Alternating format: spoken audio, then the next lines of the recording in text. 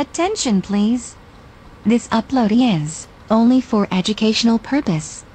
No intention to infringe copyrights.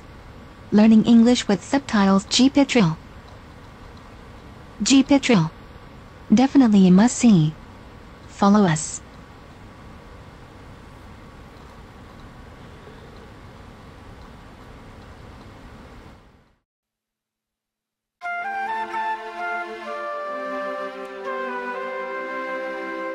Today's one-to-one reading took place while I was on my UK tour.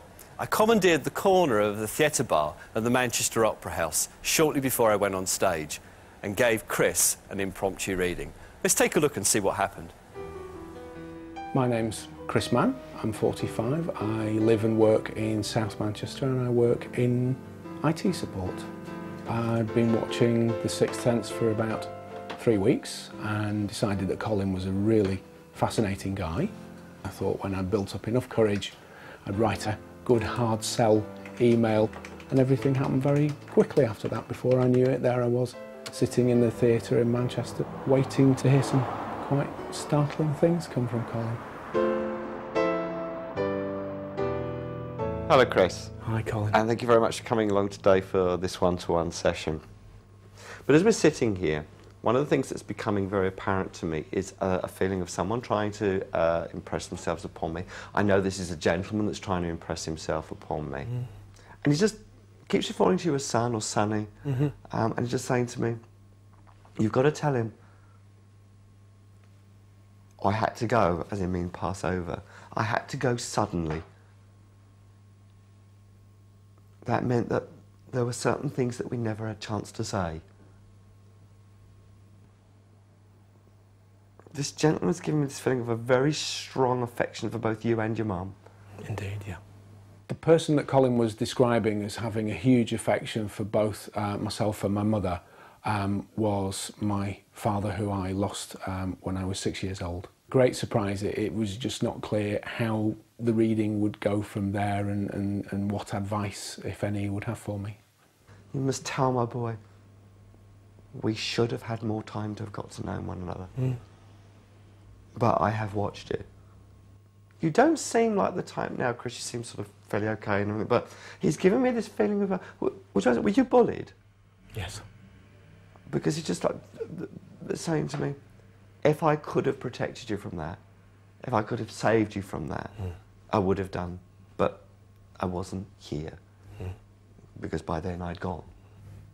And he's also very much aware of the fact is that you never really wanted to bother your mum with the things that were going on in your life, because you could see, until stepdad came along, she had more than she could cope with. That was quite shocking and very personal, because I was bullied, and the bullying essentially started not long after my father's death. And he was right to say that I shielded my mother from that even at a very young age. So that was really quite intensely personal. And that, okay, despite all that, you turned out okay. Despite all that, you turned out okay. To be told that I had turned out okay was quite nice, because I think when you're young and in your early teens, the fact of having been bullied can turn you into a bully, which is something I was always very keen not to do, because I've hated that kind of thing from a very young age. So I hope I've, tried to keep myself fairly focused since then. He's showing me something that is difficult for him to talk about, and it's difficult for me to talk about for him. It's an uncomfortable feeling, but it's something that he gives me the feeling must be addressed. And he's saying, you must tell my boy, I know he went through an identity crisis. But now, son, you know who you are. And you are my boy. That is really quite personal. But I will say that I could identify an identity crisis in my early 20s, which I would say had been resolved by the end of my 20s, but it's something that very, very few people would have known about, only the people very close to me. And it's just like this feeling I wanted to say, I have been with you throughout the course of your life. I went through the worst years, through the bullying, the intimidation. I was with you through the years when you were down and thought that there was nothing to live for. It is a nice thing to be told, and it makes sense of all kinds of things, because I have been through some very dark periods and always emerged reasonably unscathed, so it's nice to think that I didn't go through that journey alone, really. What on earth do you keep all these papers for? You just don't like throwing anything away, do you? Are you also the one that hoards magazines? Sometimes, yeah. I'm seeing stacks and stacks of American comics. So I don't know if that was something that you were interested in or have been interested in, but I just see stacks and stacks of American comics. And I just got the feeling that this man's trying to show me something from when you were a boy. Like, you've always been a hoarder. That relates to just about any kind of paperwork that ever comes into my life. He correctly identified that I do collect lots of magazines. In the past I used to collect a great deal more than I do now, but I have a huge pile of comic books in my study to this day. Is Mum still with us this side of life? Indeed. Okay, all right. I have no idea what sort of age your mother is, but what I'm being shown is she's always said that she wants to see you do something in life. And you just started saying, son, how much longer are you going to keep her waiting? She wants to see something happen in your life. There's that thing, I got the feeling she's been talking about this to you for at least the last 15 years. And don't keep her waiting any longer. When Colin said, how much longer are you going to make her wait, I almost felt as though I was having my wrist slapped, because it's a clear reference to her wanting to see me get married, and I think wanting to be a grandma for a second time. Who's John?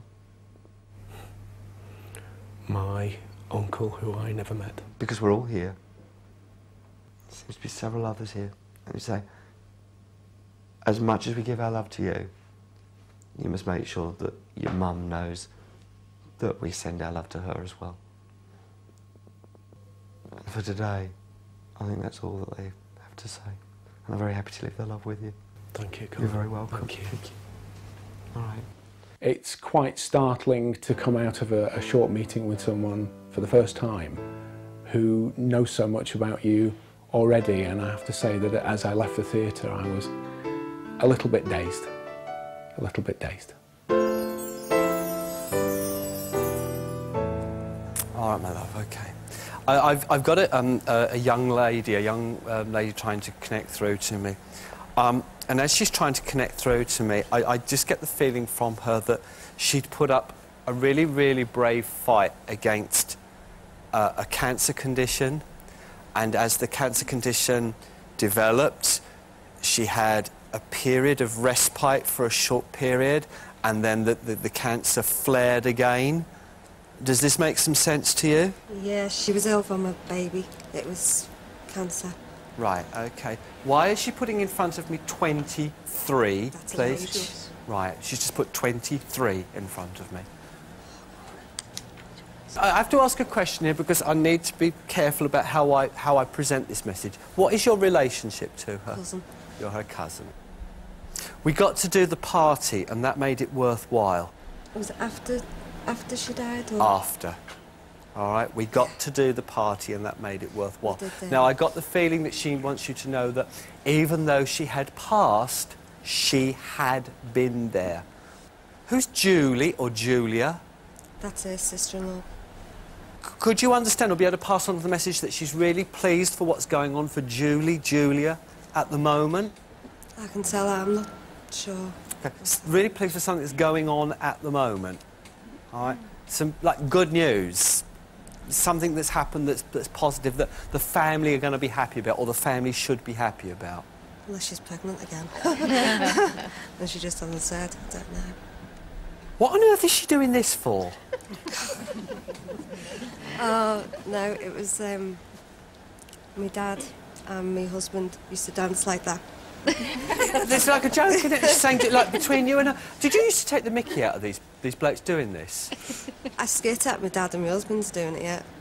But she said, you know what this means? She used I'm to not dance entirely with my sure I want husband to know like what it means, but all right. She used to dance with my husband She used But to just, play you it could with understand. my husband. And I got the That's feeling that probably you and what her it is, like, took the actually. mickey out of it. Yeah. All right. She used Okay. they used to tease each All other. right. 30 will be good. I'm 30 in January. Okay. You're not looking forward to it, are you? No, I'm Because she not. just asked me to say to her, 30 will be good. I'll leave your cousin's love with you, darling. Thanks. God bless.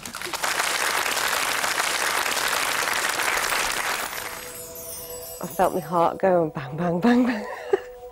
It took my breath away, basically. I wasn't expecting it at all. She'd put up a really, really brave fight against a cancer condition. I realised it was my cousin as soon as he said a young girl who'd been fighting cancer simply because she'd had it from a baby. Her name was Nikki Griffiths. She was 23. She loved going out drinking, partying. Yeah, she used to work in a nightclub. She was just so outgoing. She used to be the life and soul of the party. Yeah, she'd be the first one up dancing. We got to do the party and that made it worthwhile. After she died, we had like a charity night for her. It was called Nikki's Night at the club she used to work at. I had a lot of local bands and her boyfriend was in one of the bands, and we raised a lot of money, you know, for kidney research and cancer and that. It was a brilliant night, actually. But I'm glad that she was there. Yeah, it meant a lot. What on earth is she doing this for? She used to tease my dad and my husband, because they're the ones who used to do this silly dance. And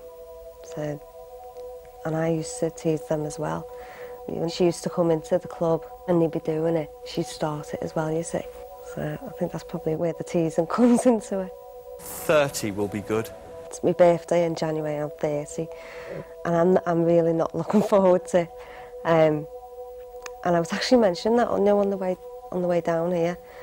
I was talking about that in the car, and she's right. I'm not looking forward to it. I don't want to be 30. I'll leave your cousin's love with you, darling. Thanks. God bless. Before I come here, I did sort of believe, but Colin's just confirmed everything to me. There is life after death, and Nikki's around to watch over us, basically. Just made up about that. Yeah. My name's Colin Fry.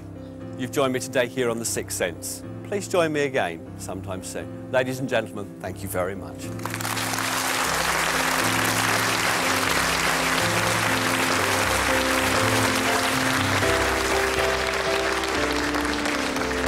When you see something on TV, it's easy to believe that the use of camera angles and editing and people who you don't know in the audience could contribute to making someone appear to have talents that they don't actually have. And I'm very sceptical about all sorts of things like this anyway. The question in my mind was, is there any way that you can get close enough to someone to be sure about how they do things? And the closest you can get is about 2 feet apart, which is what we were during the reading.